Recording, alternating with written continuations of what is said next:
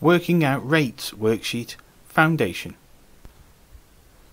Question 1. In a reaction that lasted 125 seconds, 40 centimeters cubed of gas was produced.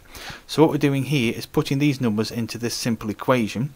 So the amount of product formed, well, that was the 40 centimeters cubed, is to be divided by the 125 seconds. So it's 40 divided by 125 gives you 0.32, and it just says units here, but now it asks what the units are.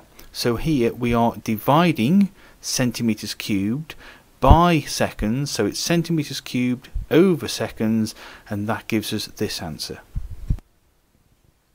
So question 2 is asking us to calculate the mean rate for the whole reaction. So we're going right until it finishes where it goes flat. Give your answer to 3 significant figures, and we're going to use this formula. The mean rate is the amount of product formed divided by time. So when it goes flat here, the mean amount of product formed is 46, and the time we're going for is 320 seconds.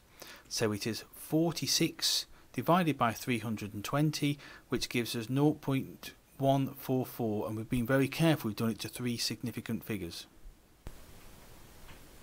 In 2.2 we're asked to calculate the mean rate of reaction between 100 seconds and 250 seconds. So it's this sort of slope across here, the average it would be.